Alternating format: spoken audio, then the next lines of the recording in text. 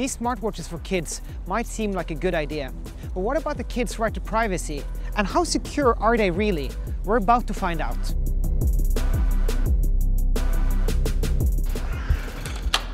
Good to see you, sir. Good to see you. Yeah.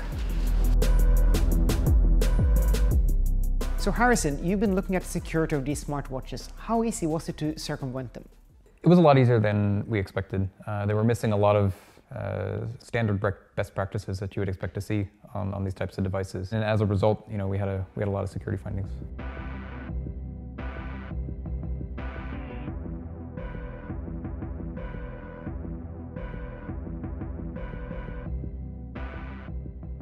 In what ways can a person or an attacker get access to these watches without actually having them in their hand? Right, so an attacker would need a unique identifier for the watch, or an IMEI, and you use that as part of the registration process.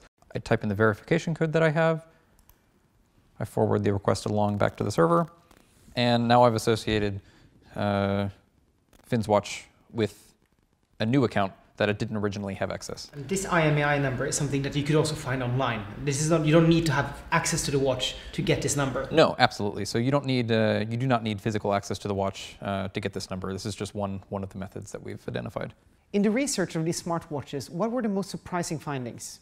We identified that there's the possibility to use these devices as a spy device without the kid ever having to activate any functions on the watch or even being aware that something's happening. So I'm just going to send the text message here.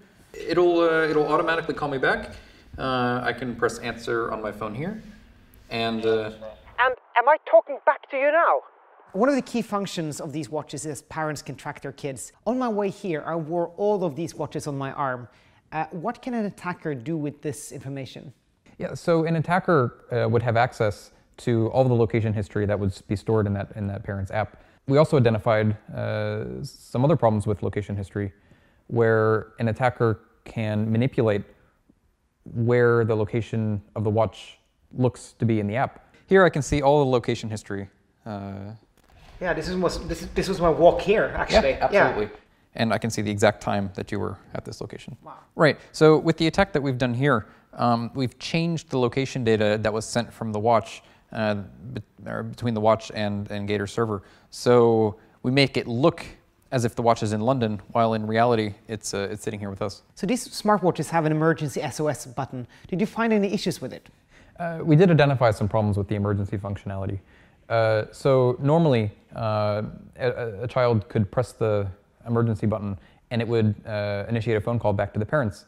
But an attacker with control over the app could change the phone numbers that are supposed to be called, or they could just delete them entirely. Okay, now the S has showed up, so it should have activated the SOS function.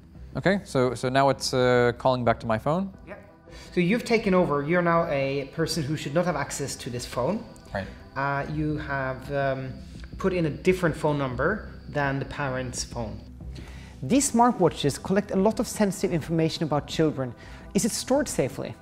Not as safely as you might think. On some of the watches, the communication was not encrypted, so anybody sitting on the network could see that information passing back and forth. Some of the servers don't protect the information the way it should be.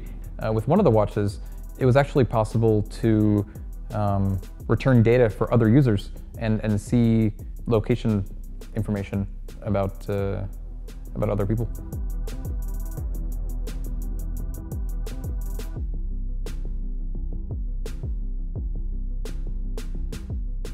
As we have just seen, these watches are clearly not safe for children.